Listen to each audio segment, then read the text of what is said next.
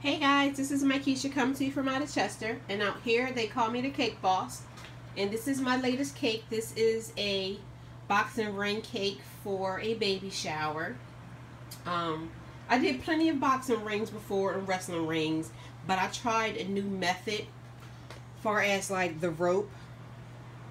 Everything on this cake is edible except for the rope.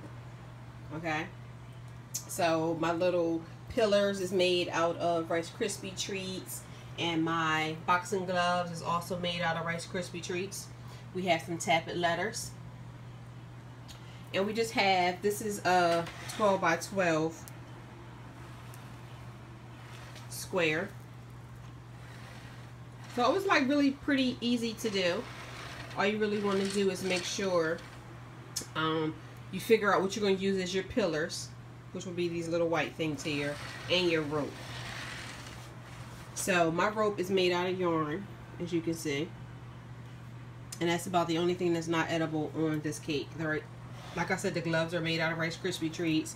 The little pillars, the white things, are made out of Rice Krispie treats also. And I did the yarn, and the customer know that I did it, because when I use licorice, it wouldn't come so straight and stayed like that. It was all wrinkly and it didn't look right.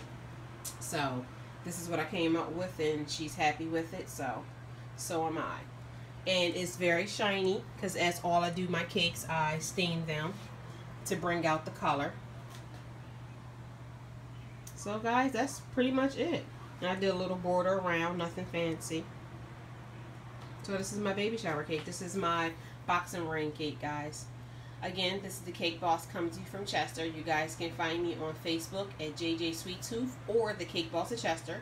You guys can find me on my website at jjsweettooth.com. Shoot me a comment. Let me know what you think of my cake, guys.